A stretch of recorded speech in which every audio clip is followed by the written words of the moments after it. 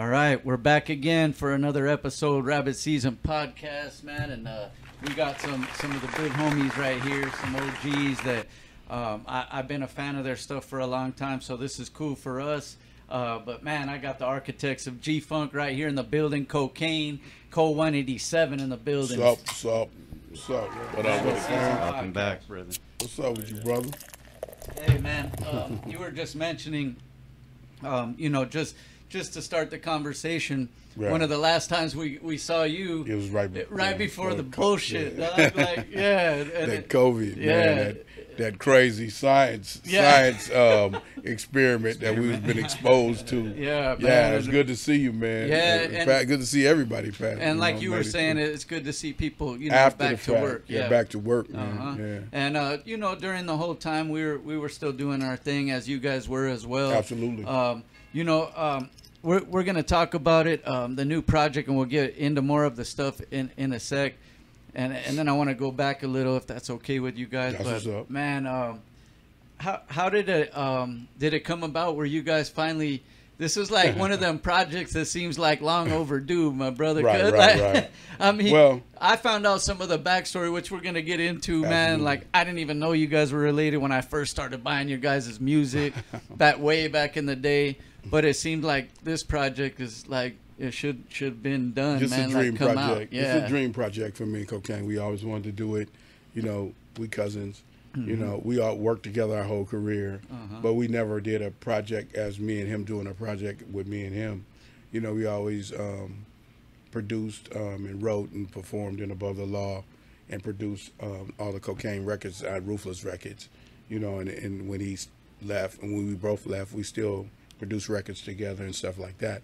But me and him always had a vision to do, a cousin's record, basically create our own thing. But it's the dope thing about A.O.G.F. is that we were able to, rest in peace, Camp G, shout out DJ Chaos, Go Mac with the sack, Layla with the clout, Dr. Dre, and Eazy-E, of course, always. We wanted to protect that legacy with doing a project together, basically, and still do it where we weren't stepping on the legacy as well, so it's great that we did A.O.G.F. because A.O.G.F. is a group itself. It's not a collaboration project. It's a group. It took us, people, the pandemic didn't make him do it because me and him was inside or whatever, because we did the record, 5-year run, 6-year run, right?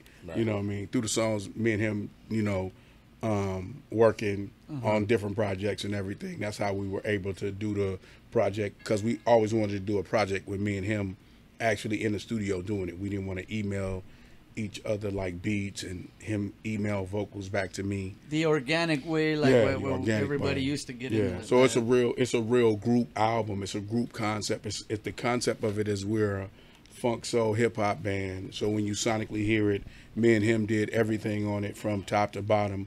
I composed it. Me and him alone. He did the writing.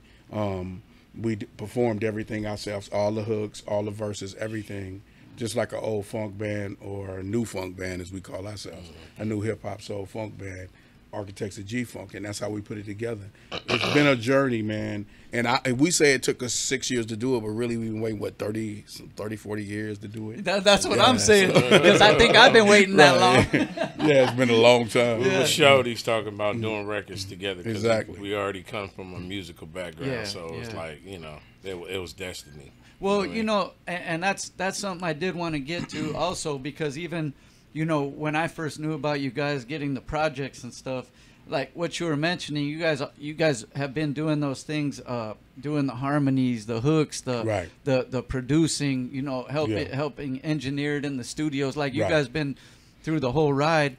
But man, both you guys, come from musical backgrounds with the family, and that's pretty dope, man. And to keep it moving like that, and can you speak on that a little bit, man? Because go ahead. Man. We'll talk about Uncle Jerry B. Long is one of the most incredible composers, and he could break that down for you, because some songwriting, his oh my gosh, his some of his songs, man, is like man. Well, for those that didn't know, we come from a musical background. We call it music royalty. My father, Jerry Buddy Long Sr., I'm Junior. He was a incredible arranger, writer, composer at Motown. Some of the most incredible records that fools low ride to this day. Yeah. Is my father was behind there. Such songs by The Temptation, Just My Imagination, Papa Was a Rolling Stone, Smiling Faces by Undisputed Truth, a slew of hits over there in Motown. And then Uncle Willie Hutch, who was an incredible the original soul, Big Hutch, soul and funk artist, and, you know, who was definitely doing his thing at Motown. The Mac, the Jackson, I'll Be There, the Fifth Dimension, and his own career was a stellar career. And then my dad, which is R. Hutch, which is a writer and composer at Motown, he wrote for the Miracles, the Jacksons, and the Commodores. So, So you know, some people, how does the family receive the fact that you guys are carrying on that legacy? Because you know, sometimes you know, especially at the rest beginning. in peace to all those guys too. You know, to those are our true forefathers. Rest in peace. You know, rest in peace to all three of them. Respect, you know, man. because there are our forefathers of what we're doing, but. Yeah, the family. I was gonna say because at the beginning of you know, the beginning stages of hip hop, people were not counting it as like it was an actual form of music. Yeah, but here we are, almost 50 years later. Well, me and him growing up as writers, and composers, and musicians, because we grew up studying music. You know, but when hip hop cracked off, it kind of hit us, and we wanted to do that. They thought we was crazy. That's what I'm saying. No, they thought we was loony because they had paid for all. You know, they had engraced us and engulfed us with so much music, you know what I mean? And we were talented as even young kids, but from a musical aspect, you know, from knowing how to play and read music, it was like, why y'all doing the hip hop stuff you know, like that? Because they thought we would enter into more of music, you know, actually being in a band, doing it, structure music, that kind of thing. Hip hop took off so crazy when we were teenagers and young kids, we just gravitated to it, and we wanted to do our music that way. I think the bigger side to it, they always championed the fact that we wanted to do music our way because they were creative. Yeah. Right. They just didn't want no parts of it. You know what I mean? It wasn't their thing. But they always championed my dad, his dad, my uncle. They always championed the way we did it. You know what I mean? Because they're true musicians, and true musicians always are like, you know, that's their vision of music. Yeah. That's the way they see music in their head. And then, you know, I gotta think from their perspective. They figured, like, exactly what you said is because you guys were doing it with your own music now. Right, exactly. Like it wasn't off of something else. This is like now all the talent and all the stuff you learn now, you're putting it into a new form of music called hip hop. At the time, now hip hop's almost 50 in, man. It's still here. I was telling them when they were, you know, when I was buying cassettes, and you know, one of the parents, whatever house I was at that weekend, would take me to the spot, and I would get my shit on cassettes, and, and they would kind of joke cassettes. And like, cassettes, and they would joke, you know, it's just a fad, you know, it'll play out next week. You know, we are 50 years later. They tried to compare it to like disco or something, this is true. And nobody. That's funny you saying that though, fam, because if you look at that era, people I think every year they thought rap was gonna die. Yes. Every year somebody said rap is over. Every year somebody said rap is over. Rap is over. Till here we are right now, because they thought it would die. Like they thought that they could actually take the music in the streets, bulldoze it, and it'll go away. But I think the kids gravitated to it so quickly. I think that's why they thought it was fatty. But I think the people who were part of developing and designing hip hop and really putting a real focus on creating it, that's why it lasts so long. Yeah. Like that's when you look at how Eazy-E looked at the game. When Eazy-E created Ruthless Records, he looked at the game from a broad perspective.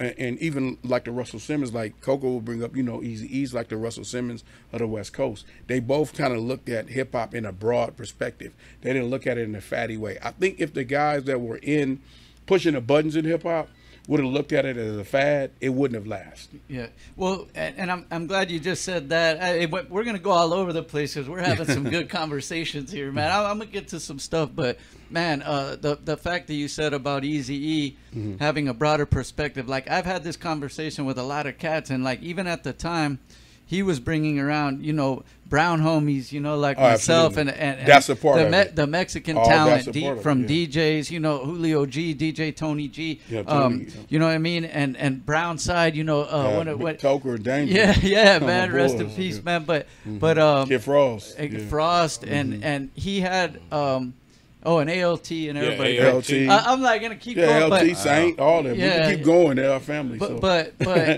the fact that you said that he had a broader perspective, he saw, and at the time, even then and now, I mean, you know, maybe the media don't portray it that way, but Black and Brown's been doing business together. We've been making moves and doing things. But I mean, the brilliant thing about that, what you bring it when you bring it up in that perspective, Eazy-E always felt like, okay, everybody consumes our music, but they really support it, embrace it. So we have to do something. That was a direct thing. That wasn't like a fad he was jumping on. That's something he was passionate about doing a Chicana rap division at Ruthless Records. It just never really was able to blossom because when we were actually developing it and actually bringing it to the forefront, he passed away. You know what I mean? And that's sometimes that's how things are. But he had that broad perspective of saying like, this is where we need to go, Hutch. This is what we need to do. We need to start focusing on this. So when I remember because I worked on both those artists, Brownside and Kid Frost, and I worked with them, you know, intimately, like basically like being involved with them. I wasn't just like, oh yeah, just turn your records in. Not just giving them a beat. You were actually I was in the studio working with them, trying to develop something. Actually trying to develop something that you guys would love and you guys could really embrace, because he felt like doing that would really say thank you. See, some people say thank you by saying, oh yeah, I'm gonna come out and perform for y'all, but then some people say thank you by supporting your movement. And I think that's what he did when that's having a broad perspective. I think that's why he was such a he was the most incredible CEO executive in hip hop. I think he was the most phenomenal dude to do it, and all he gets credit for is basically being a gangster rapper who died from AIDS. In his vision, a lot of us wouldn't have a career. We'd probably either be dead, jail, broke, you know, whatever, and you know, doing bullshit still, running from the police probably. If it wasn't for him, you wouldn't have a billionaire in hip hop. You wouldn't have the hip hop movie stars. You wouldn't have that without Eazy-E, man. You know, and that's just factual. You know, so when you talk about a broad perspective of hip hop, funny thing when we talk, some people just talk about West Coast, right? But when you think about what Eazy-E did, if you really, really think about what he did, he actually changed hip hop totally. There's his focus to take reality rap to that next level. You know what I mean? At the time when they did Fuck the Police, at the time when they did Boys in the Hood, it took reality rap to another level because everybody started emulating it. You know, everybody started imitating it or being influenced by it. So that was that's when we talking about an executive and we talking about hip hop not lasting that long. When you look at what he did, it actually extended it and made even people from other cities rap that way about where they're from. Also of other genres, I remember like metal cats were bumping that Boys in the Hood absolutely back in the day. Like, everybody spoke to everybody. We had I mean, this was years ago, man, but we had Yella here one time. Dope. He's been here a couple of times, but man, I mean, we got to get him back. Shout out DJ Yella. Yeah, man, we had him here one time, and I was telling him about. I went to one of them when the show when shit was pretty rowdy out there, man. Right. You know? And they had that one show with a rotating stage. Celebrity Theater. I know, everybody remember. I can't never remember the name of that spot. Yeah. In Anaheim. Yeah, and I went to Anaheim that. Celebrity. And I remember going, and I forgot what night there was some crazy stuff going on. It was a lot of gang stuff. It was always because everybody used to stand against that wall. Yeah. All the way around, all the different gangs. Remember? Yeah. They used to be on the wall all the way around it. Like, hey, you lucky. Hey, hey. The Celebrity was. Hey, that was Gladiator School, y'all. Trust me, I'm glad. That's Gladiator School. Celebrity is the Gladiator School. I remember going to that, and I don't remember what grade I was in, but But yeah, bro, and I was telling Yella about this show, and this is like I'm literally seeing like, and I never seen that. I didn't know that everybody else liked the music too. So I'm like literally seeing these two dudes that look like cowboys. Right. Almost straight out, almost with a cowboy hat, straight out, right in front, and they're in front of us in this show, and they're dancing like, bro, singing the words to the songs, but like so into it, and I was like, damn, this is fucking great, bro. It's crazy. Like I thought it was, I thought we just listened to it, and that I thought it was great that it was everywhere. I never seen that shit before. I seen these two dudes that look like cowboys dancing to NWA and singing all the words, bro, and it was fucking a trip. Hey, you see what hip hop do, huh? Yeah, exactly. See what gangster rap do, huh? Traveled overseas too, like all the other countries that be saying all crazy. Ice-T was at that show, the one I'm talking about too. Ice-T and NWA. But I wanted to say props to you, bro. For all the years of work and everything, and being the most featured artist like ever. We talked about this before, but I've been hearing collabs, and we've run down the list, like, and I like this joint, and I like this joint, but you got to work with a lot of people, my brother, over the years, and sprinkling your flavor on their tracks, and I know a lot of the times these artists specifically like know what they want to hear. They don't. I need cocaine on this track, and something to say about the longevity as well, but man, bro, so many features, man. What are you estimated at? Do we have a total count at this point? I'll stop counting. It's probably like in the it might be sometimes when you say the amount of songs you've been through, I just like to keep it humble. Yeah. Hey, you know man. what I'm saying? Because fools be like, who do you think he is? Well, not who I think I am. It's just if I did the work, I did the work. Oh yeah. So basically, to put it in the most humble aspect, I stopped counting. And I wanted to say, and we'll bring up some of my favorites in a second, but you originally were you guys signed around the same time? Because I know it was like late '80s, early '90s. Because I know your original joint dropped right at the beginning, 91 1990. 90, okay. Yeah, we were signed in 89. And then Cocaine, you had before the Funk Upon a Rhyme. Who Am I? Yeah. Hip-hop. Yeah, bro. And that one, was that the end of the 80s or was that? That's a 90. 90 91. Also? Okay. 91. So were you guys kind of signed around the same time at that I bought him the Ruthless. Okay. Yeah, I didn't know how that works. See, I wanted to know back in the day, I just used to listen to the music and stuff. I want to hear. Brother Law, we were signed to Ruthless. Okay. And when I got, in the door, doing my thing, I wanted to, as a producer, I wanted to do something different, fresh and new, but I wanted to do it with my cousin.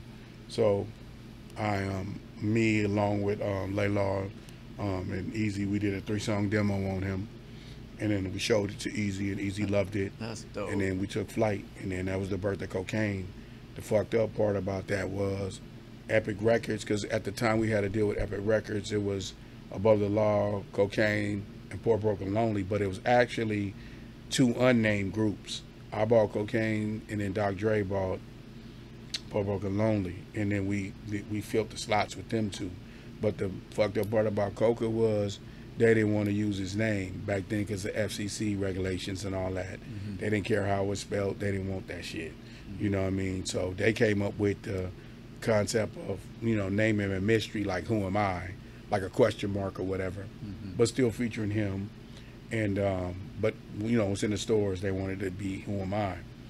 The dope part about it is that he was so instrumental in everything we were doing moving forward. Because at that time we started working on Black Mafia Life, and NWA started working on Niggas for Life, and we wanted him to start doing a bunch of the features and hooks and writing and all of that stuff. And that's how Cocaine, the birth of Cocaine.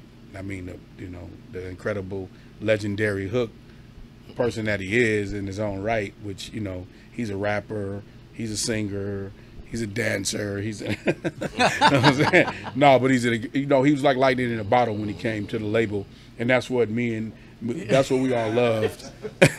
That's what we all loved about him. You know what I mean? Like that. He was like, he's like, lightning. We put him in a bottle. I wanted to mention that part though. Is like, man, dog, the style. Well, especially from the Funk Upon a Rhyme point. Yeah. The way Cocaine could just shift. Be rapping. The Who Am I record was the same. It's just he wasn't called Cocaine, so you kind of only know it in funk. But the first record was the same. I mean, he still sung. He did a lot of the reggae stuff, a lot of the raspy Clinton type feel, and all that. And because that's what how he is now is how he always was.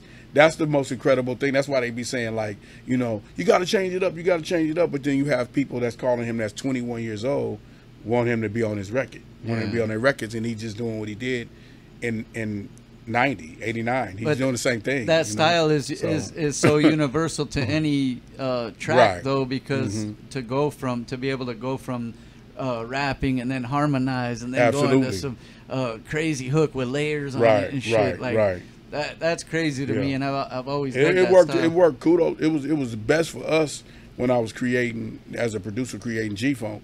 That was the best for me because I could actually use him and KMG in a way that other people couldn't use because they weren't only rappers. Like we all we can harmonize together and all that in the music, but we harmonize in a certain way. It's like we all have these individual tones we're in, and when we combine them, that's what makes the Goons, which is G-Funk singers on it. And then he just comes over the top with the crazy over the top, and that kind of made that was the signature.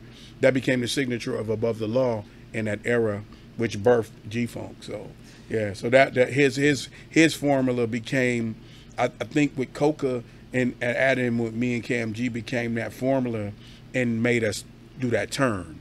Instead of having to maybe producers might have to go sample a harmony, you could have it just laid out live. We'll just go do it with the different tones you guys. Yeah, we would pick certain veins that we want to be in, and if he'll hit it, we'll just harmonize with him. If K will hit the deep, me and Coco will come on top of him, and that's what created that sound that people know as the real authentic G-Funk sound.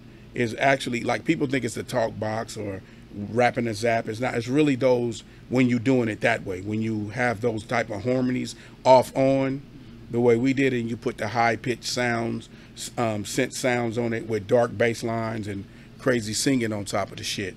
That's really what the basis of all the other stuff, because we use talk box and funk claps and all that. A lot of people who say that that's G-Funk, that's just one aspect of it. Yeah. Like the producers that do it from that aspect, that's only one part of it. It's an element. It's like saying it's the appetizer to it, and then we were the full meal of it. The Chronic is G-Funk influenced. You know what I mean? It's not the full blown version of G-Funk. And shout out to Dr. Dre, because Dr. Dre put us in the game, and we love the fact that everybody coins the Chronic as a G-Funk album. I was just gonna say that's where maybe a casual fan might think that's where it came from. Right, exactly, originally, absolutely. Or whatever, but real tastemakers, people that know where it actually came from. It came from the Black Mafia Life album, which was like the birth of the Who Am I album, Black Mafia Life album, Uncle Sam's Curse, Funk Upon a Rhyme, which Funk Upon a Rhyme is the blueprints of Uncle Sam's Curse, and then that formed into what everybody knows. Man, the whole body. Crazy. I didn't know. And see, what I wanted to say is why. Oh, okay. So between Living Like Hustlers and Black Mafia Life, right? Why do you coin the difference of the sounds? I mean, you can hear it in the albums, but I just want to hear it from you. Because it's more like Living Like Hustlers is more like a boom bap funky record. Okay. You know what I mean? It's produced by me, but it's assisted by me and Dr. Dre. But when I bought the record in, it was 85% done. Okay. The difference is that Coca's not on Living Like Hustlers. It's just me and KMG. The writing on it is just me, KMG, DJ Chaos, and Go Mac, and Laylaw and Dr. Dre. It's more kind of like if NWA was like a real funky sound. Dre always used to say y'all just more funky, y'all just more like that funk shit. Kind of like when we're doing Living Like Hustle, but it's more like hip hop, because you know you coming out of the late '80s, you know. So when we integrated cocaine in the formula, that's when it took a turn, because then we could put singing on it. We could put all these different melodies and all this. And my vision was to put it all into one thing, like a gumbo. We used to always say it's like a gumbo now. It's not just like a boom, a bap, and a rap, because that's what we had with Living Like Hustlers. It was just funky. It wasn't like a gumbo. Like, okay, I'm gonna throw these in there. I'm gonna throw this little bit in there. I'm gonna throw some rice in there. I'm gonna throw some crabs in there. I'm gonna throw, you know, it was like that. You know, when Coca came, and that was we were able to turn the sound, and it's dope because we were able to be a little bit different than everybody that was doing rap then. When we integrated that into it. Sonically, as a producer, the turn was me to slow everything down, make it look like California music, because we were kind of just history lesson. All of us were kind of straddling the fence from East Coast to West Coast, East Coast to West Coast. When I created the sound to do it that way, it made it signature a West Coast sound. It gave it a signature for us. Above the Law, we wanted to have that signature, and it came from when me, Cam G, rest in peace, and Cocaine came together vocally, and you know, along with the writing staff that we had with Goldmac, DJ Chaos, and Law, to do Black Mafia Life, and then that's the birth of it, and that's when it turned. And then we did Funk Up on a Rhyme. That's with the full blown, he's the full blown version of what really G-Funk is. Like, that record is like the full blown everything. It's like it's like almost like Parliament reincarnated, any soul singer reincarnated. That's kind of like that record was. We took that to the hip hop fans. Though, yeah, man, that was fucking yeah. Great. Then we took that, and then we turned and did Uncle Sam's Curse, which that same theory ended up, because it all births from Vocally Pimpin', Black Mafia Life, Funk Up on a Rhyme, Uncle Sam's Curse. And that's what created that created the whole sound in a complete state. Because all those elements that I just named to y'all are on Uncle Sam's Curse. The talk box, everything is on there. Bro, you know, that's literally it's got to be one of my top albums, bro. Uncle Sam's Oh, Curse to this day. And like you were talking about the California sound, that song Cali. Yeah, That's like an anthem to me, man. West Coast anthem, right? That's hard. Like, we wanted to make sure that we were excited. You know, a good thing about me and Cocaine, we have never wanted to be nothing but what we doing, and that's do funky music. We ain't never wanted to do anything else with doing music. And you know, see, I think you know, as hip hop's gotten older and it's not a fad and everybody knows it, there's different subgenres of it and different things, and you can hear what you want to hear. But I do like that. You know, the majority of the youngsters might be on whatever the new drill, whatever they call it. I don't know, but the thing is, a lot of them also, because the technology now, it's easier to go and do your research. And I've luckily, I guess, having our platform here too, I've got to see a lot of youngsters that actually do their research, and they know their shit. And sometimes it might be from an older uncle, you know, a brother, whatever, maybe even their parents, but sometimes they just do the research, and they really do know their music. Sometimes it's pretty cool to me, man. Yeah, that is. Because that's a big bridge to gap. Yeah, they're gonna research everything else. Why not research what you into? Yeah. You know what I mean? I mean, the truth. You know, thing about even architects doing architects G-Funk. You know, our whole thing is not to say like we're the only ones that do it to a level of not like anybody else, which we do when we do it. I feel like our moment is our moment. Yeah. You know what I mean? But that's not because he did great records with a lot of the greats, from Puffy to Snoop to Dr. Dre to everybody. You know, we've all done. But what we just really want to let the media know and all the fans know that we're the ones who created it. You know, shout out to Warren G. You know, shout out to Dr. Dre. Shout out to Snoop. All those people, shout out to Nate Dogg, you know what I mean? Everybody who's a part of like the whole movement of G-Funk, but we just want the world to know that it came from above the law in Cocaine, you know? So when we're talking about like doing your history, that we're strong, we're strong with that. We're adamant about that, especially with this project, and we're not a movement with the new project we got, the new album, the group we have. We're adamant about people knowing the truth from the top to the bottom. That's right, and as it should be known, man, and you know, look, before my mama fuck with the county again, I'd rather. Hey man, That's we were right. bumping that. Yesterday was the anniversary of it too. Yeah, I was gonna say that. man, that's what's up. You know, how long is it? Was 26, it? 26 years. Yeah. I'm gonna say 26. You know, at that time when or is it 28? Is it 28, 26? 28. 28. 28. Yeah, you're right. when Living Like Hustlers dropped, I think me and the homies, one of my homies had just got a little ride. That's 31 years. We ago. were out rolling around the streets, up to no good, and we had. I mean, not to say that's what made us do it. This was just our soundtracks when we used to That's roll. 31 years ago. We had yeah, I'm dating myself Yeah, too. you tell it. We You were tell out yourself there. now. We Look were, good, but you we telling were out yourself. there, dog. Yeah, we were on a mission. It was that and the CMW Blue Tape. Oh yeah. We Blue had Tape, yeah. them two joints, dog, banging just back to back. That's 31 rolling, years ago, bro. dog. Hey, bro, those were. But you was motherfucking- 5. Yeah, no. Fuck no, no. Hey, yeah, we're up Yeah, there, man. yeah. I'm up there with hip hop, man. Right. Hey, so with the new album, how did you guys decide? Was it just getting in, recording, doing a bunch of tracks? But how did you guys approach it as far as the content, as putting it all together? Because you're laying it out there, man. It's the architects of G-Funk. What did you kind of blend to get this album going? Well. I mean, one thing I think was cool about this record, me and him, we talked a lot. You know, we talked a lot about ideals that we want to do before we recorded. You know, just like when we was younger. You know, me and him would always dream about doing certain type of styles or certain type of things. And I said, yeah. I said, we want to. If like he'll call me, he'd be like, he's like, cuz what if we mix this modern rock shit with this? And I'm like, yeah, but if we do it, let's do it like we're the band covering a record. So that always was the approach. I don't care if because he came to me one time, I think it was when we was talking about doing Mahogany, right? And I was like, he said, man, that shit's ill. I was like, let me go see if I can flip it and make it seem like we actually went back in and did a Diana Ross record. And I went back in, and then he came in and he was like, wait a minute, that's right. Right there. You know what I mean? And I put the rap down, he put the vocals down, he did the whole song. He did, it's incredible. And I bring up songs like that because when we talk about the body of the record or We Have Returned, it's what he did on the record. He really flexed his vocals, you know what I mean, to a different level.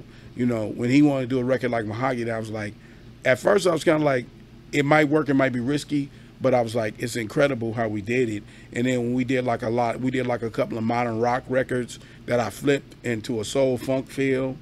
We did a lot of dark funky shit, you know, like Boogeyman and stuff like that, where we changed up the beat like a band and flipped a lot of records. You know, we did some stuff like sounds like the Delphonics on it, you know, because but it sounds like we covered a Delphonics record, like a funk band would cover a Delphonics record, basically. You know what I mean? So the whole theory was like that. That comes from me and him talking for about 6 months about doing it. You know what I mean? Then we started going in and doing records. Our first record we done this, which is a really dope record. It's like a Ohio Players feel. It's called Sexy Mama. It's all original. I did everything. I composed everything and played everything myself. All original, no samples. But the cool thing that people are gonna experience in it is it's really a musical journey. Like, it's not all over the place. It's really conducive. It's cohesive all the way through. When you get it all the body of the music, it's because me and him decided to do it like a old school artist would do, not mailing it in, basically. This song, that song. It's like we would just take breaks and then we would sit down and do blocks of songs. Those are the things that with that just genuine, that organic feel, and you guys just, especially like saying how you guys already talked about it and everything. Yeah. But that's that stuff that, the music remains. It's a Music is theory, timeless. like what people don't realize when I be saying I created G-Funk, it's really that I created the theory. And Above the Law and Kokane was the people who were the artists who birthed it. You know what I mean? Basically, it's a theory. So when we talking, it's like when me and him talked about the Who Am I album or Fuck Up on the Rhyme, we talked about it. Like, he'd be like, "Cuzzo, this is kind of like what I'm thinking about. Can I go here? Can I go there?" I think this, I think that. If we go here, we got to do it this way, like that. So I think when we did We Have Returned, it was the same thing of everything that we've done, the whole body of what we did with Above the Law and Kokane, the legacy and all the stuff that we wrote for people and everything. I think that helped us a lot, because I think what we try to focus on is giving you guys us. We don't try to focus on giving you guys a trend that's popping. So we had to do something that was going to feel like really pop, not pop in the sense of pop music, but really would pop to y'all, and where it would be signature and be something that you could gravitate to at the same time. Yeah. So I think we feel like that comes from when creative people come together and actually sit down and do the work. I don't think it's when they pick and choose what's popular or what people think they should be doing, because me and him never done that on We Have Returned. We never thought about what nobody was thinking, but what Kokane and Cold 187 was thinking. We thought in mind of Above the Law and the legacy of Above the Law and Kokane, but we never thought about what the outside noise was. Hey, and that's that shit that it's like O.G. shit. Like, that's G-Funk right there. Right. Is doing it your way and not carrying what everybody else is doing with all the layers on it and everything like that. Yeah, I wanted to know originally, because back then, anybody, could, I don't want to say anybody, I mean, anybody can, but not do it right. But it's way easier now to record something or put your own rap out or whatever real quick on TikTok or IG, whatever you want to do. But how did it originally start for you guys back then? Like, who started getting equipment? How did you guys do that back then? Because there wasn't that much stuff available back then either. You had to get the whole I was kind of like I was appointed to be the music guy. You know what I mean? Like everything you were anointed. Yeah, there you go. Yeah. Besides like the DJ stuff, when we started getting more into recording, I mean, in the early days, it was me, DJ Chaos, Go Mac, and and KMG, rest in peace. They were DJs at the time, so we was only on just mixing and doing parties. I was the MC. And then me and KMG started being the MCs at our parties and stuff like that when we started doing it like that. As we started getting, because I was into music, I was always buying drum machines, always buying like little programs and stuff like that. I was deeply into it. You know what I mean? At the time, Kokane, he was just rolling around doing his thing as a youngster, performing, doing his thing. He always had that in him. I was more of the equipment, technical person, because that's what I was appointed to do. So I learned everything. I was appointed to learn what the engineer was doing in the studio, because we grew up in the music, around music recording and stuff like that. So the homies felt like, well, Hutch know what's up. He knows how to run the studio, how to work in there, how to, So I was appointed to do that. And when I started actually getting really, really heavy, and it probably was like maybe about 2 years before we came to Ruthless, like about 87. Like deep into like having my own equipment, knowing how everything works, knowing how to run the studio. So by the time I got to Ruthless, I knew what was up. I just didn't know how to make records on a professional level. But yeah, I mean, because back then it was like the 909, it was the Lin drum, it was the 808. It wasn't really a lot of equipment. It wasn't no samplers. The only sample was the SP12. You know what I mean? And at the time when you did do that, I'm sure it was much needed, because most of the people were coming in were artists and stuff, and not the music guys. Yeah, they wasn't. That was an important when we went to the role. studio, I mean, it was just, the people that went with us to the studio were just the artists. Like you said, they were the rapper. They wasn't really trying to. They were like, oh, the music is made. It's like, it's not karaoke, homie. You got to make the music too, So I had to do all of that. It's how I got my chops. It's really how I got my chops, by these guys trusting me. I tell them all the time, I'd be like, man, look, y'all didn't have to choose me. They chose me. So it ended up being dope for me, because I wanted to do it because I loved music. It really wasn't like a job ever to me, that I was like, damn, like I got to do this shit. I got to be responsible for this, because I had to be totally responsible. It's their lives. I got to be responsible with everything they're doing. And I always thank them all the time, like, man, thank you, man. Good responsibility. Because it made us have a role. It made us all be responsible. It made us, have to get out there and, play your position at the fullest level. At Ruthless Records, the crazy thing about that, coming into there, I was glad that I was thrown into the fire because when I got there, I kind of was already seasoned. You know what I mean? I just had never made a professional record, but I was already seasoned because of, you know, being around the homies, and they were like, run the studio, do this. You be the one, you know what the buttons do and the knobs do, you know? Yeah. We've seen that firsthand with the sound check earlier today, actually. Right. Yeah. Oh, yeah. That's right. Thank you, bro. No doubt. Yeah. Yeah, man. My bad. We had to take, I kind of know a little bit. we had to, we had to learn. Hey, I'd be tripping off Coco because Coco, he'd be like, he'd be like, yeah, I know how to do that because of you. I'm like, you was paying attention? Believe it or not. I'd be like, damn, that's dope. Well, and then with the layers, you know, Kokane, man, the layers that you bring to harmonies, man, is oh just, my God, it's just it's something so dope. And like I was saying earlier, like, I mean, I've told him before, but one of my favorite joints ever with him harmonizing is that Haters joint with Young Buck. Oh yeah, that fucking that shit is just so hard. That's one of them ones you get zoned out, and I be thinking I'm Cocaine singing that shit. Can I throw a couple of favorites? Wrong Idea is probably one of my favorite songs of all time. Rest in peace, Badass. Yeah, Badass. Badass, man. That's great right there. Yeah, man. And then I like that one you did on the East Side as album. Right. I think it was called Friends, I believe. Yeah, that was cold cut right there.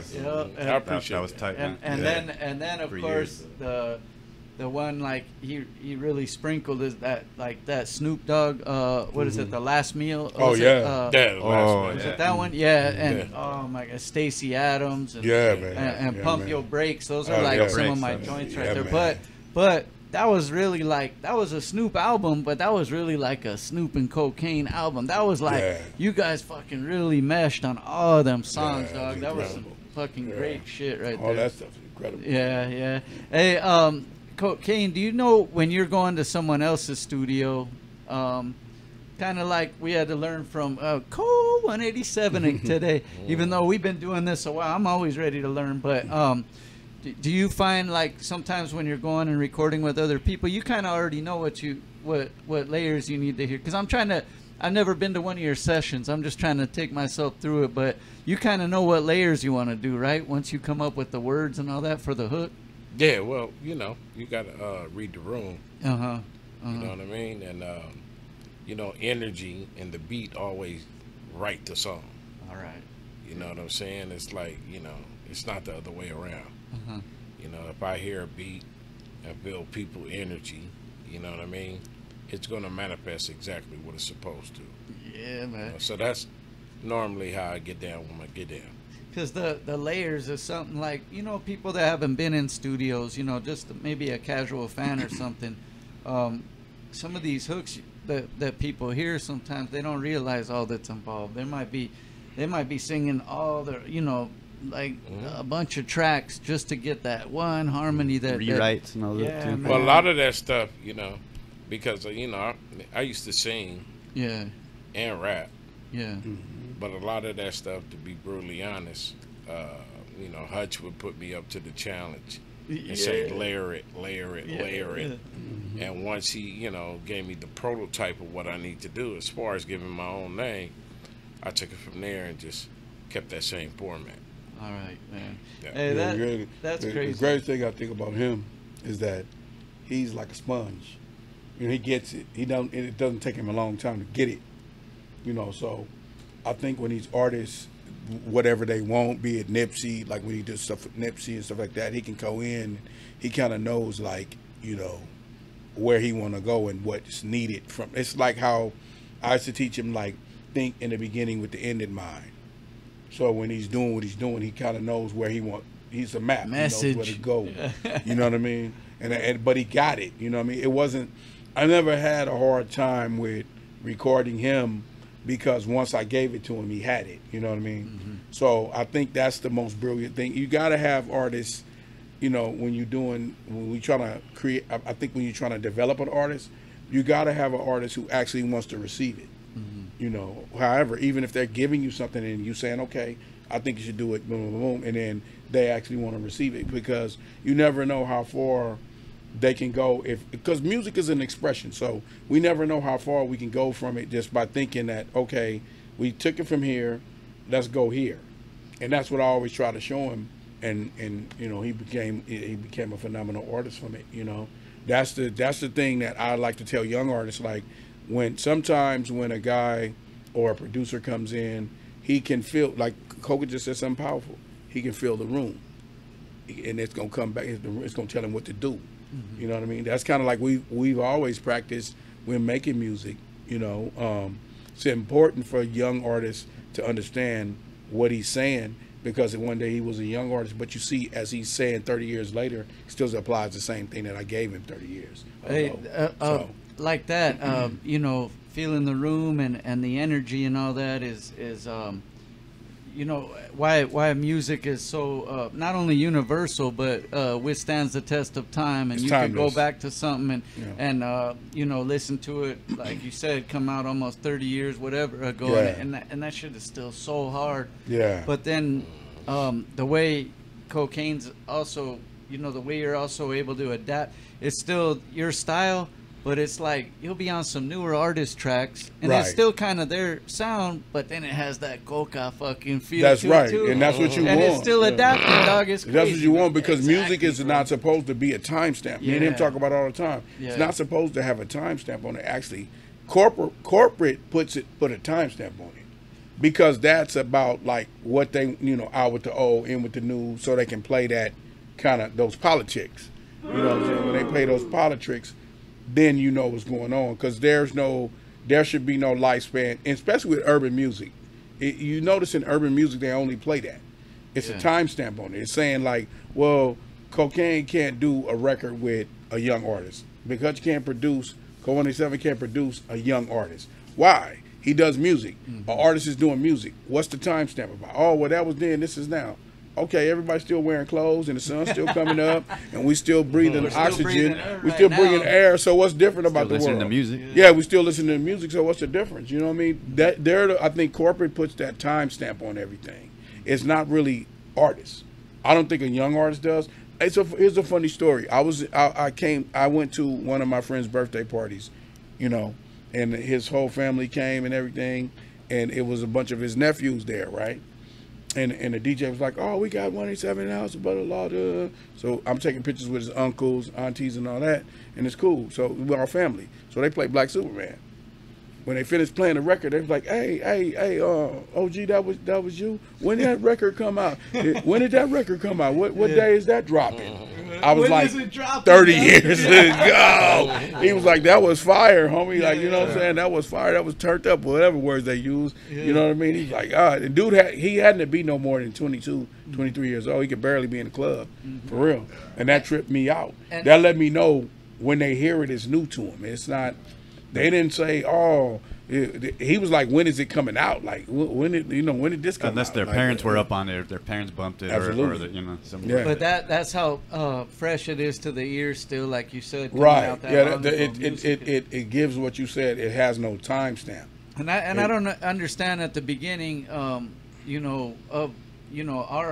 our musical culture here. Yeah, exactly. You know, hip hop, but they don't do that on any other musical genre. Says it all the time. Yeah, this man says it all the time. Except hip hop, they want to tell you, this don't tell the Rolling Stones, no.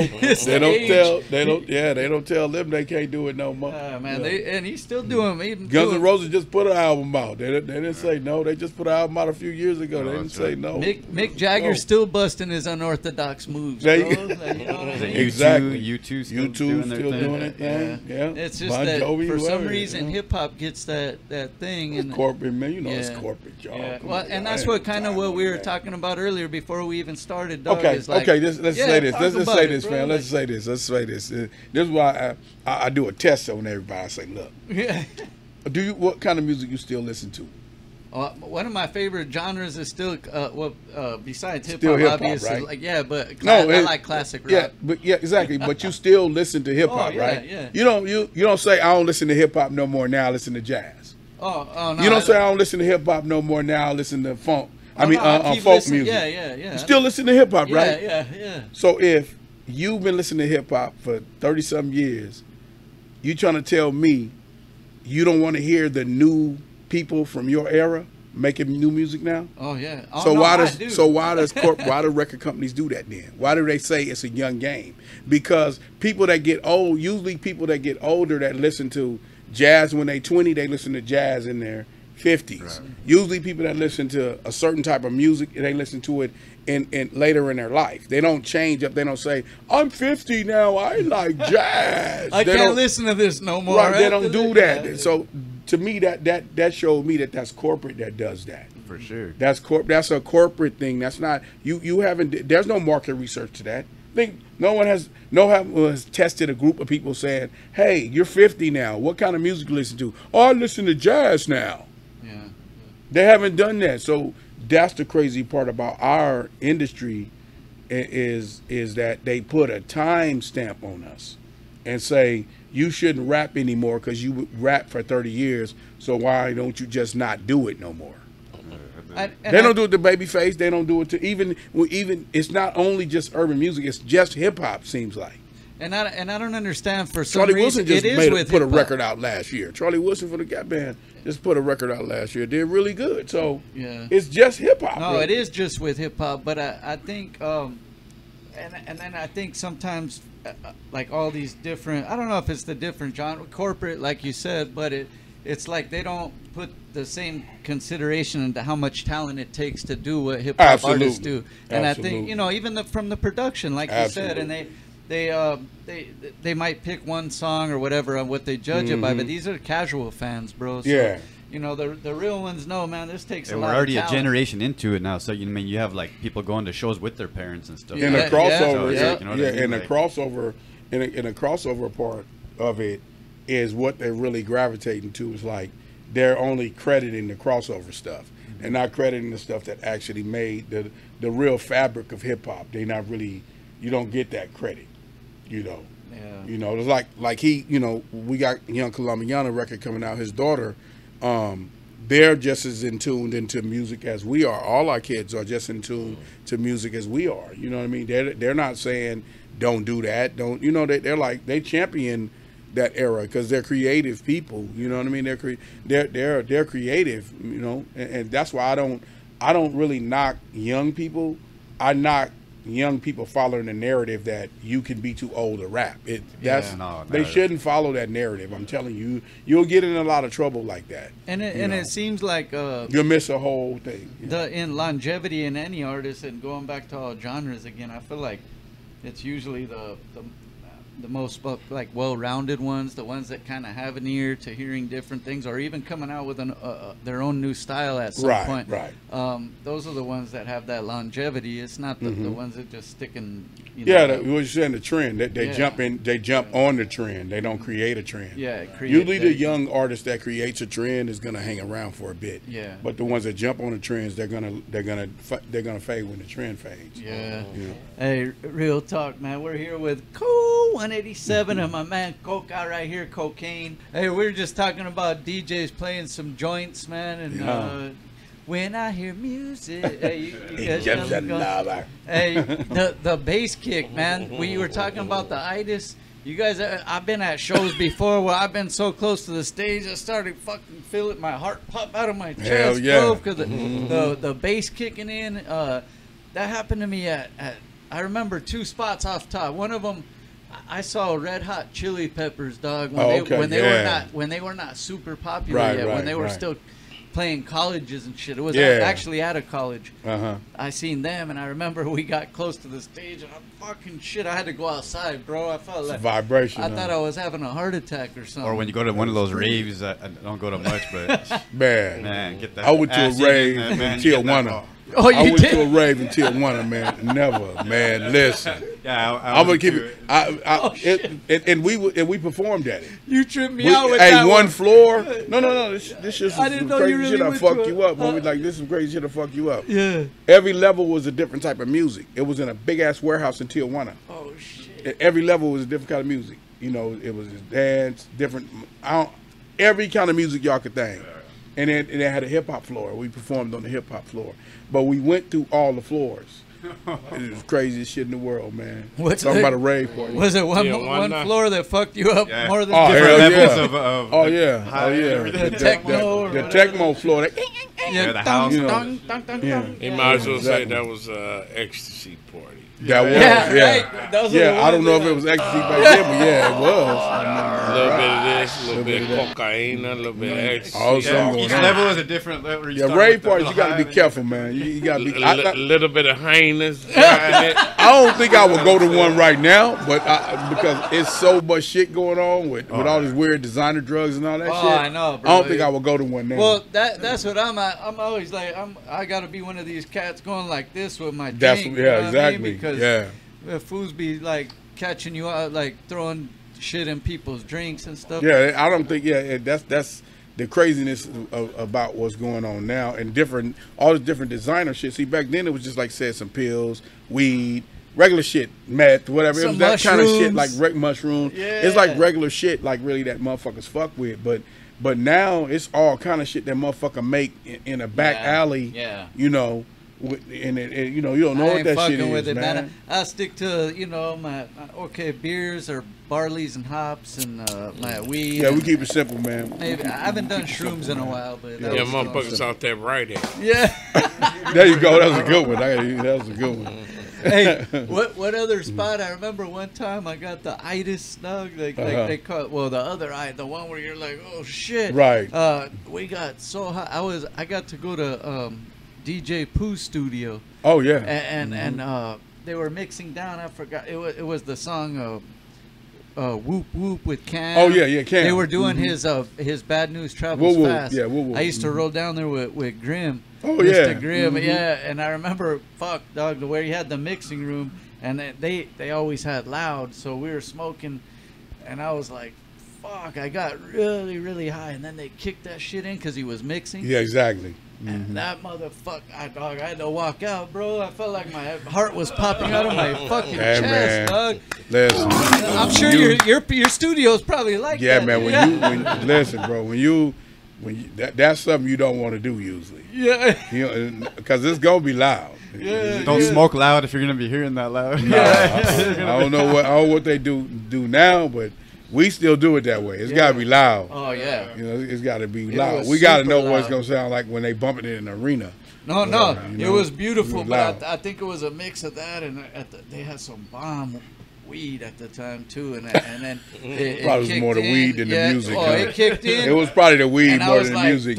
He want to blame it on the music, but it probably was the weed. Especially in those days, because the shit started just getting better at that time. The weed. It was good, but it was like sonically. No, but it's just that I had never, I guess maybe been that close to the. Oh, yeah. They had some big speakers in that joint, and they were mixing down, and they kicked that motherfucker. They kicked the bass all the way up, and they had the double walls and everything going all the way around. Absolutely, right? cemented. So all that shit. The drop ceiling. So like you literally walk out, you can barely hear it. Walls. But when I was in there and I was like literally, I was like, shit, let me take a quick break. Away from here. Yeah, away from here. Yeah. Hey, so the new album, we talked about it as far as production wise, what you guys were feeling and all that. Yeah. How many joints you guys 14. got? 14. 14. And that actually 14 songs. This is a full album. Yeah, man. it's 14 songs. It's intros and interludes. No, I mean the interludes and the intros are songs. They're songs. They're songs. Yeah, they're songs. Okay. Yeah. It's only one interlude. It's only one interlude, and that's G-Funk Uncut, and the intro is Mother Earth, and that's how we do it. You know, that's it. We wanted to make a record like as if we were a funk band, so we wanted to make like we jammed all the way through the album. You know, no breakdowns, no songs break down where you might feel like it's interludish or whatever, but that's the way we plan to do it, like a jam session. And you guys are a funk band. You're a hip hop's funk band, bro. That funk shit's soul fucking hip hop hard band. as fuck, dog. Yeah, that's and we travel with a band too. Eventually, when we do our full tour, we travel with a band. You know. Well, I was gonna say like the reception so far I know has been good because you guys been getting out there doing some gigs and shit. Yeah. Too, right? We doing the track runs right now, but I mean it's funky like how we do it. It's funky the way we do it. Are you guys gonna be doing any music videos? Well, the one's almost dropping now. Yeah, we're dropping the Boogeyman. The Boogeyman. Yeah, we about to drop the Boogeyman. and then we have another G-Cut Funk, G-Funk Uncut. You know what I mean? Because I want to say it right. That's dropping because that's kind of the trailer to our album, but it's our anthem. Me and Coco call it our anthem. So that drops too. But that's just to set the tone up for the album, and that's what we got so far. So you'll get a lot of visuals on us, you know. And we have a little secret for all of our, you know, all of our viewers and everything. We have what we're doing, and it's gonna drop in the midst of the album. It's called the Sessions, and you'll see it's jam sessions with us and our band. You know, it's like the rest of the songs on our album that we're not gonna shoot videos on. It's like 8 joints, but there's jam sessions. That's so fucking badass, ill, bro. So you guys gonna have fun. I think the best thing that me and him done with the Architects, we gave it enough room to have different fillers in music instead of just being like, oh yes, it's a hip hop album. So because we planned it all the way out, it took us years to plan it. So when we do stuff like our videos they're super like abstract but really dope, hardcore. You know what I mean? And saying like the Boogeyman is the way it's filmed. You'll see it when it comes in. You've seen the clips. I've been seeing the clips. Yeah, and the clips are ill. You know, we wanted to, and then when you see G-Funk Uncut, that's like a different type of video. But we wanted to do that to give people an experience in the G-Funk sound and the visuals. You know, we didn't just want to like do a regular. We in the hood, barbecue chicken. That's great. It's cool. But I think that us as recording artists, now we have to give people more of a broad perspective of what the art is. Yeah. You know what I mean? Like to say like, oh, I see that out my window. Take me somewhere when I check y'all shit out. You know what I mean? I want to go somewhere. If you smoking, drinking, kicking, and you looking at what we doing, you're like, okay, those dudes are trying to take us on an experience. Well, you know, they're not just trying to say, oh, look out your window and there's the dudes in your neighborhood doing what we doing. We want it with A.O.G.F. It's an experience. You know. I think too.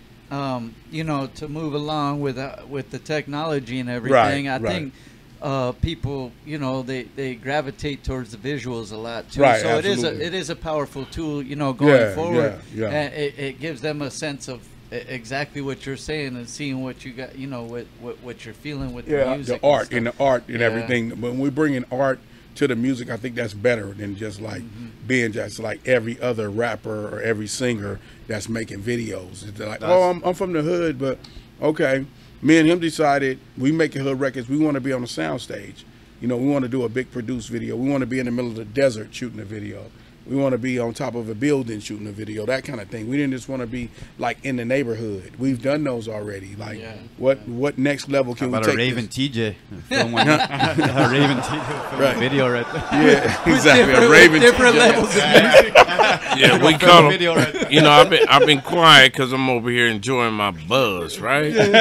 8 ball tipping. No more barbecue chicken eating video. There you go. That shit whack, nigga. And he's right though, because anybody can do it.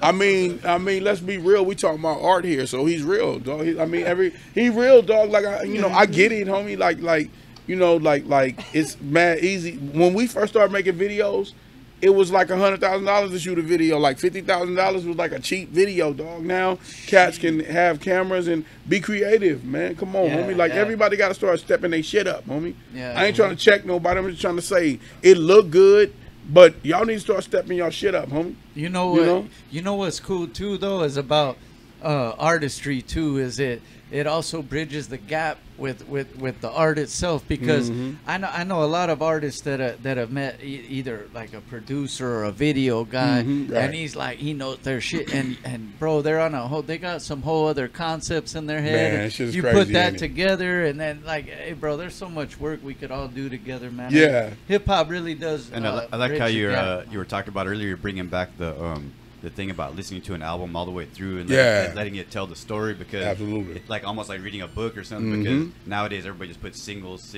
Yeah. You know, but I like the way, like, and I think, homie, I think that's the way they control the narrative. I think when you're able to take an artist and really listen to the whole body of their work, I think that's when you really truly get an experience with the audience and get to interact with them. I don't think a single is enough to actually for you to actually know the essence of an artist. I just don't. I think that's why trends work better. If we research the history of it, that's why most of the people who didn't have this great success, like the greats in hip hop, they only had singles. But think about it, it's because they were tapping in on what was like the dance craze, or what was the popular saying. Once that dance went out and the phrase went out, they went away. But the artists that talk about stuff walking down the street and loving his mama, or hating that bitch, or loving on his girl, or the homie played me, or I miss my homie, those people last forever. Yeah, because you see in their whole journey. And you see the body of them. You are able to experience the body of them, because someone that's doing records from that perspective, you want to know more about them. Once that hip guy with the dance song goes away, you don't really care. The dance is over. Like shots. Yeah. What happened to those guys? Right. They're probably taking a shot somewhere. Yeah. Hey, but I wanted or shooting at somebody. I wanted to ask, because we were talking about it, before we even started, is like, that's another thing you saying that corporate dictates is kind absolutely of the because narrative. You don't see, like you mentioned, you don't see big artists like you Beyonce, mentioned Beyonce or something. They yeah. don't pressure her to just do singles, and she won't do No, it they anyways don't. because That's she right. has the Yeah. power now. But Yeah, when they roll it out, you're right, fam. When they roll it out, they don't say, we want you to buy Beyonce's single. They say, we want you to buy her album. So you get to experience her body of work. You know what I mean? That's why all these artists that are on that upper level, it's never promoted like that. Yeah. It's never being fed to them like that, for it's like, oh, it's a singles industry. It's always been a singles industry because you always needed a single in order for people to actually purchase your album. It's never been an album industry. It's always been a single industry for as them marketing the project. You know what I mean? The product never comes out as the album. Nobody says, hey, the album's out today. It's always the single to build up, maybe 2 or 3 singles before it drops. But it's to lead you to an album so you can get to the body of work of the artist. If that's the case with anybody, when you sign an artist, most labels sign artists to do albums. They don't sign them to do singles. Those are test runs. Once that single does good, what do they want? An album from you. Yes. You know, they don't want you to keep making singles. So I think that's the hustle that big companies use on the smaller companies to keep you away from like their level of thinking. Like me and Coco, we think like Sony. We know there's got to be singles, there's got to be certain visuals, then there has to be an album to drop, because we know in order to build A.O.G.F, we got to have people get into the body of A.O.G.F. We can't have them just get into singles, because it'll be like when cats do mixtapes. They do mixtape after mixtape, then they become a mixtape artist. Yeah. You know. And then what happens when they do put that body of work out, and then they're like, oh, I like how you sounded on the mixtape, but that wasn't the body of work. Which they should have just worked on putting an album out. Exactly. Should have putting all the energy into the mixtape circuit. I feel like that got real hype for a while. I feel like it's going back. I feel like it's going back to albums. Me too. I think so. I think so too. I think because now people understand that in order for you to build a career in this, you got to have a body of work. Yeah. I think that's real now. I think that's real. I think it was before, because I think when it changed to like a lot of downloading, like a lot of like people want to just stream. Yeah, because that was that phase, that streaming phase. Now people are like, man, I want to get into this artist. There's so much stuff so if you don't make yourself kind of different and rare, where people can get into what you're doing, I think you kind of get lost in the sauce now. You know, it's like social media. Like it's like everything that we do on social media is not special no more, because everyone does it. A Joe Blow, whoever does it. So they make the people that do art. That's why we don't really practice on doing personal stuff on social media, because we want the special thing we want to do on social media is show you our art. Right. You know. Yeah. That's why we appreciate the OGs. And we always want to, we want to do key shit at the same time, because when you work yourself to a certain stature, and you become major on the major league field, it's no reason why you shouldn't come out the major league dugout. But at the same time, you know what I'm saying? When it comes to the fans, when it comes to any Joe Blow, we ain't got an ass on our shoulders. We talk to anybody. Absolutely. You know what I mean? Because it's about the culture and educating them on the origins of G-Funk, filling in the gaps. Things they may not have known. But now they know, because it's the perfect season for that. When when we put this project together, we didn't anticipate the COVID virus. Exactly. Yeah, it'd have been out. But at the same time, there's pros and cons and everything, because it allowed the younger generation, which we raised for over 3 generations, 3 decades, to be able to go back to the computer, which was a form of digging in the crates. Yeah, exactly. That's true. You're right. So now it's a trip to see, you know, not just on our era or our generation, but it's more of the youngsters that are coming in between 16 and 35 years old that are really getting curious about this. That's true. Yeah. And it's almost like binge watching, like we were talking about earlier. Yeah. And I want to get to some of that in a little while, in a sec. Right. But it's almost like that too, especially with that downtime people had. You could really dig deep. People were checking artists like in different genres and different stuff they haven't heard. But it helped people find themselves, like how deep they can go and creative. But I think that what's really, really ill about what we doing and the mark we trying to make, because we love the youth and you know, we with the youth and their movement and what they doing.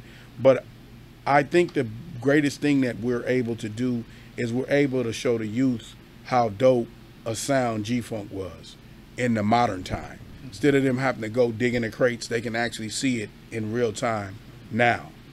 What we have returned. I think that's the dopest thing that we wanted to accomplish. We want young people to experience what you experience right now, not 30 years ago, but right now. You know, and what you experience, my man. You know, we that's the greatest thing that I think me and Coca have accomplished, and we call it a bridge. The bridge, the sound, the bridge. What it was, the bridge, how it is now, and what it is. We call it G-Funk the new era. So you guys are, you know, it's called the architects of G-Funk. Yeah, absolutely. It's letting people know what it is, the origin. But like you mentioned, the new version of it. So now, even what happened back then, I wanted to know, like, how do you take, because people are gonna feel this shit. And then they're gonna, they might take certain bits and pieces and use it their own way. I mean, how do you take? Do you take imitation as the best form of flattery? We do. Okay, because I just wanted to know, because you guys been doing it. Yeah, because to do music, I think that it's influence. You're gonna influence somebody. Thank you. It's music. Thank you. You're gonna influence. So that's something you can't. That's the universe. That's the vibe. That's the energy. You know, you're not ever gonna get away from that, no matter what. And if it's strong, me and him feel like this. If it's strong, that means we doing it the right way. That's right. You know, honestly, that means we doing something good. You know, I just wanted to get to that, because some people might always take it as just copying, but you really are influencing. You're influencing from back till still now. We got a time, like we have a lifespan here. We want to leave something. So if someone wants to take the baton, like he always say to me, like, man, whoever take the baton, let's just make sure we put it out there so they do it in the right way. That's kind of like what it's all about for us, for everybody knowing the whole truth, so they can know every aspect of what G-Funk really is and how it works in its entire form, not just the bits and pieces. That's why you have to be active to show people that. You can't just keep on doing interviews talking about it. You got to say, here's the example. Now, just like you said, run with it. Embrace it. And let me say something real quick. It's always cool to talk about the branches of anything that was invented from the root, but you always got to go back to the root. And for all those who pioneered what was created a long time ago from the origins of G-Funk, we saying that's a good thing. Absolutely. But our target in this whole scheme of things is really towards media, because when they go up on a perception that's only a lopsided narrative as opposed to the full intent of what's going on, you only hear half-truths. And we are here to really tell you, because at the end of the day, you know what I mean, people, whether you're young or whether you're from the older generation, they really want to hear the uncut truth. You know what I mean? It's when they hear certain things from over here, over there, over there, over there, they say, okay, all these things is going around and all these claims is going around. But it is a true blessing, whatever industry you're in, whether you know, whatever it is, to understand the fabric where it came from. You know what I'm saying? And that's the most important thing, because it ain't no different what, you know, James Brown did, Parliament, War, Santana, any of them did, man. That's true. You know what I mean? And it's origin. Why is it important? It's very important because if you have integrity and respect the past, you're going to understand what the future means. Dang. Yeah. You understand what I'm saying? We're getting some gems right here from the homies. Thank you guys for coming and rocking with us for reals. The Architects of G-Funk is coming real soon. The new video is gonna drop. Yeah, the Boogeyman will be dropping in a bit. Okay. And where everybody can get the record is www.buddyboymusic.com. The link is right there on the bio. Yep. Okay. It's super simple. It's a Westworld Buddy Boy partnership. He's Westworld with OGFashion.com. We Buddy Boy Entertainment. You know what I mean? Yep. At the end of the day, we got the cheat codes because we cousins. You know what I mean? Right. And that's the beautiful thing. And I will say this: it's been a beautiful journey. Absolutely. To see people influenced by, what we created, because we didn't set off to say, okay, in an optimistic way, or we got a crystal ball to tell. Well, Kokane gonna be the most featured artist, or G-Funk gonna do this. You know what I'm saying? Exactly. Like all of a sudden, nah, we didn't think like that. We were just young, hungry, dumb, full of cum, player, pimping, gangster shit, doing what we doing, wilding out, doing that funky shit. But it's at the same time not just to come up with an incredible ass project, because the project is incredible. But just to hold that sentimental value, uphold the flag for your KMGs, rest in peace, your Easy-E's and your Tupacs and your Tokers and your Danger. You know what I mean? It's like that's what Architect represent. So all that. When you see us, it's us, but it's the embodiment of every experience on this journey, homie. Which labeled the Architects of motherfucking G-Funk. Oh, I was just gonna real quick before I guess we get into the last segment, because we were talking about it earlier. Okay, so we're talking about music, but all right, what else are you guys are into? Like when you got downtime. Is it movies, books, video games? Shit, it's all that. You said everything I'm into. You said everything I'm into. So. Sometimes I jack off. Well, of course. Another choice. I guess. Hey, I'm just fucking. But no, I'm really fucking. Every once in a while, you gotta throw one out. Yeah, I mean all that. I'm in all that. I mean, it's me. It's probably, I'm in the cars, crazy building cars. Still, I'm into that. I'm still into that. I don't have a lot of time to do it, but I'm into that. Video games is always kind of hard to get to because we're really busy now. But movies for real, because right now, I'm really like into the film thing, so I watch a lot of films and series. All that shit. Because I'm deep into the film and stuff. You like to see like the whole behind the scenes of what's and it makes me be more. It helps me create more creative sonically as well. Do you think besides sonically you would get more into producing visually as well? Yeah, I'm actually producing my own series called A Black Godfather. It's coming out at the end of the year. It's on my own streaming network, MusaTV.net. Nice. And Master Musa Royal, putting that out. So it's a series. It's a real scripted series I wrote, starring me, directed by me, put out by my own company as well. So I'm deep into the film more than he's really got me off the porch with the music stuff really heavy, because I'm not a producer that actually produces for like anyone that don't want me. Like him and our young partner Manish, they doing a movie, so I jumped in the car with them to help them along with the soundtrack and produce that. But that's the only time I really come off the porch. I'm really more into like doing our stuff with our companies, with his daughter, my kids. All our kids are part of our companies and everything. So I'm more so like trying to see them doing what they do, more executive. Yeah. So that's really what I do on a lot of my part. I have 3 e-commerce companies, and I have a streaming network that I'm launching. So that's really all I'm into. And when it comes to music, I just do it with my cousin. I don't really, because we're gearing up to do the Above the Law the last album on Above the Law too.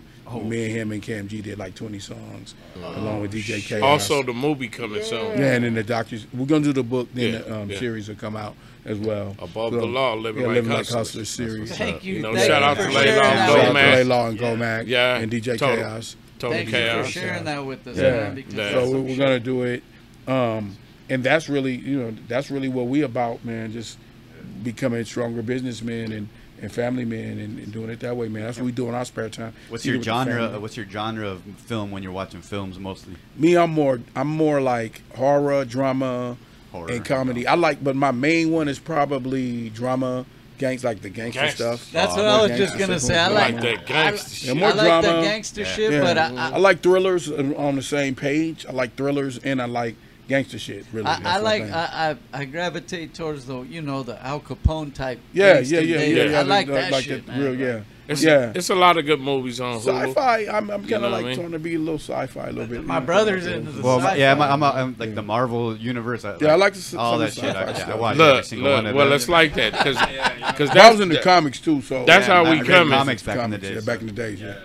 That's how we coming. Like Hutch said, we just did a video, man, deep in the fucking desert. We went out there. It was like, damn.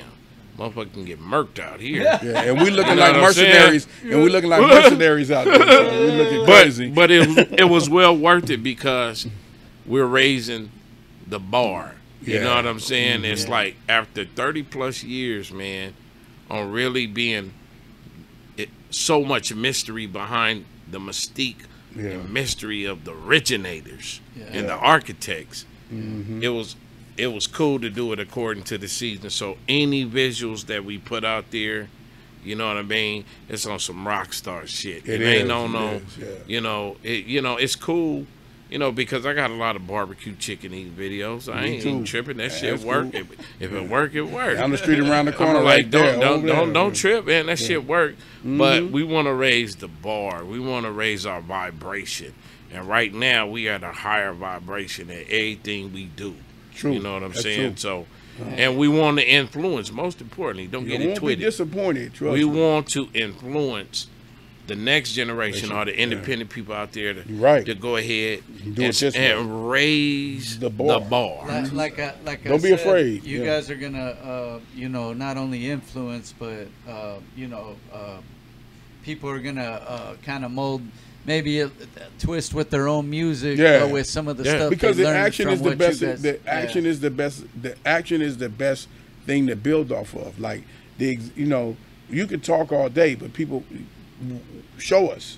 You know what I mean? Like we're in that kind of world. Although we in this world, like you said earlier, it's like people want to see it. People want to see you do what you're doing. That's showing you. You got to show people the way. You can't just keep talking, and say, I'm an OG, but y'all should do it like this. Well, you do it. Show me how to do it, because some people need to be showed the way, And that's the great thing about the internet now. I think people knock the internet and the social media, but it's a powerful tool if you're using it the right way. You can't nail a nail in with a screwdriver, homie. You need a hammer.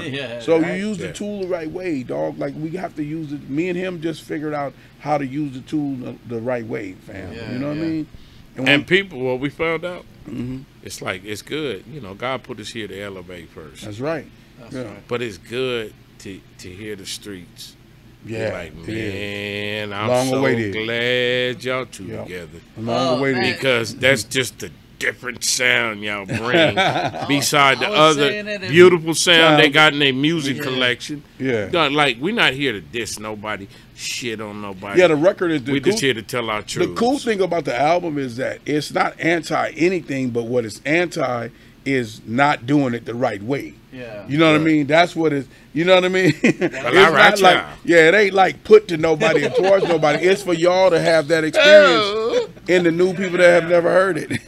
Well, all right, y'all. But we still, on that same thing, and we, shout out to all the youngsters that's really taken to this architecture G-Funk sound because that's what it's all about. I'm glad you guys appreciate the fact that people do really they do want to emulate some of the stuff you do, or they do want to learn from you guys and all that stuff, and that's real cool because we're gonna have a lot of visuals, a lot of new music coming out. Make sure you guys tap in. Hey, speaking, and they get the Boogeyman right now. So the Boogeyman you can get right now everywhere. It's available on all digital sites. Get the song. 125 digital stores. And it's not hard. And maybe by the time this drops, the visual might be out as well. That's what I'm talking about. We'll drop that on the B-side show for sure. That's right. Hey, I wanted to ask, visual wise though, we were talking about binge watching. You were mentioning. We're watching Wu-Tang Clan right now. Wu-Tang, right? Yeah. Man, that motherfucker hard. Wu-Tang Clan. Catch up. See, that series is hard. Shady Snowfall too. Snowfall. Those are the two I gotta catch up. Yeah, you gotta catch up. But I love that, man. It's like, to see where hip hop came. BMF is dope too. So that's what I mean. BMF. To see where hip hop came and watching the Wu-Tang Clan, right? They pivot came when they was listening to the West Coast. They was in some of those scenes. They were saying them West Coast niggas them West Coast dudes is killing it. Yeah. So y'all should feel proud, man, because when you look at it, to the West, they gave it up to the West. When you think about the West, they gave it up like culturally. Yeah, I'm talking about you go to New York, you go to everywhere on the planet. Man, they are just like BC's and that's Chicanos. I mean, that era is straight like up that. I was the dude in our little area or whatever, right? That would have the new raps, so people wouldn't. Sometimes, I'm not saying like they wouldn't hear it, but I was the one out there. I would be bumping something different. They're like, "Hey, what's that?" Going to the store every week to find the new shit. Because I would always go every week and get the new music. Right, you was being a real dude, real hip hop. So Wu-Tang was one of the ones, right? And people didn't understand it over here at first, right away, because it was a East Coast version of, and I was trying to explain it, but now they get it now. But the music always does that. The music always guides the people to it. You don't have to dope sell itself, as we say. Thank you. Dope sell itself, homie. You know what I like? Like, that's a beautiful thing how we, like, cultures play off each other. And, this is going to come out the blue. Yeah. Exactly. One in particular that I got my eyes on, and he hot Chicano rapper to me. He's like the Wu-Tang Clan, NWA, Brownside, Mother Law. Yep. I'm looking at Shaye Boy. Yeah. Oh, yeah, and also with the aggressive style too. Yeah, because I really appreciate. We chopped it up. You know what I'm saying? And he doing his thing. Beside, anybody else that's doing their thing out there. But shout out to Shaye Boy Loco. Yeah, that's right. And I do a lot of stuff with Mr. D and Southland Records. I do a lot of records with them and Kid Frost. So I can tell you on that part, like. Everything is about the paradigm is finna switch again. You know what I mean? When we talking about that movement, it's gonna be crazy. Yeah. This next movement is gonna be crazy. This next movement we talking about the G-Funk, the new era is gonna be crazy. Watch. When I'm telling y'all, pay attention because that's free. Everything else is gonna cost y'all. I really want to say this one more time, man, and thank you guys again for coming. But man, it's real important that we also say like.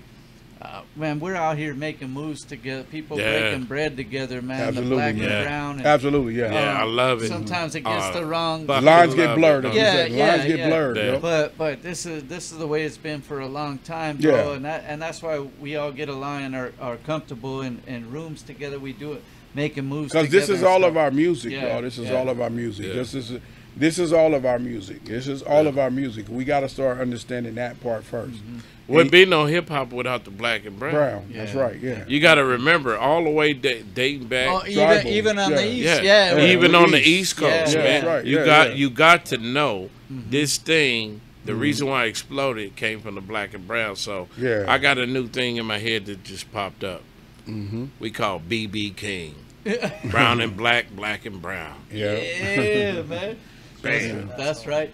Hey, I'm glad you guys always have always repped that, bro. Like brothers like Cam also. Absolutely. Shout out to Cam. Shout out to Cam. Like, Assalamu alaikum wa barakatuh. I've kicked it like with homie. Like he's been like coming and chilling with us for a while at different spots. You know what I mean? And I like that they always push that line, though. Is like, we do. We have to let people know, man, that we are out here. And this is not a one-off, because you know how things start, and there's like, it becomes a fad or becomes this. Nah, I mean, it's been my whole career, so I'm good. It's been my whole career, and I've been in it for 30 too. plus. So I'm mine good. too. I'm like, I'll tell you something with us both, and it's a beautiful thing, because especially with, like you said, with Easy having vision. It's a beautiful thing. Like when you look at my homeboy right here, Gato in the building, 818 Lifestyle, Pacoima. He's getting he's out here smashing with us. You know what I'm saying? Yeah. And that's what it's about, because we don't see. It's like I put my skin next to him, and it's like, this fool's darker than me. You know what I'm saying? Absolutely. So that shit don't matter, man. The gig is up, man. We together, we smash it, and we gonna keep this shit going, man. Above the Law and Kokane, the new group that Above the Law's Cool 187 and Kokane formed a new motherfucking group called the Architects of G-Funk. And we finna spread this shit all over the motherfucking streets to where all the Cardinales and the brothers can ride to this shit and 6-4 to this shit, and that's motherfucking the business. Because our motto is for the G's and all the riders, uncut. Hey, man. That's it. And that's how we be vibing when you guys performing at the shows, man, is we're all out there in the crowd together, man. That's right. Out, with our Asian homies, our white homies. Black, straight face. Everybody's out there, man. But, hey, thank you guys again for coming through. Architects of G-Funk, man. Cold 187, Kokane in the fucking building. You guys better tap into that stuff. Oh, that site. One more www.BUD is in Eric, BOY music MUSIC.com. Go get that. That's www.buddyboymusic.com in your motherfucking mouth. It's all coming. It's all coming. And I wanted to just ask one more thing, Big Hutch. Hell yeah. When you guys are doing stuff with the band, when is that coming? Because I definitely got to check. Okay. The tour will be later on this year and top of the year, but the session. We got a show coming up too. Yeah, the session. Oh yeah. We got a show. We be in Phoenix. August 27th. Called the G-Funk New Era Tour. Arizona. The Whiskey on with Western. Us and who else? Mitchie Slick. Mitchie What up, Mitchie? Shout out to Mitchie, San Diego. In the building. Yeah. So you can get the sessions. The sessions will come out in September. All right. So you'll get that. It's a series that me and him doing. It's a video concert series basically, where you get to see the insides of us. Interviews, behind scenes, that kind of stuff, and then you get the sessions of like 8 songs that we recorded. It's dope as fuck. You talking about Low Rod? Yeah. Oh, this is a record. I mean, all the Cadillac fools out there, man, gonna be like, man, it's called Cadillac music, but it's really made for Rolls Royces, Cadillacs, Range Rovers, Lowriders, Harleys, Hogs, as we say. Fools is gonna be like, damn, hoes, this shit hard. Oh yeah. From our Carnales. It's for all that. Hey man. Hey man, that's what I'm looking forward to it, man. I can't wait, man. Thank you guys again for coming through, man. It's been another Rabbit Season podcast, man. Shout out to my brother Shaye Whitey over here. Shaye Whitey in the building. Our bro Manlo. Rabbit in the building. And we out of here. Thank you. Peace. Architects, B-side. Well, all right. Well, all right.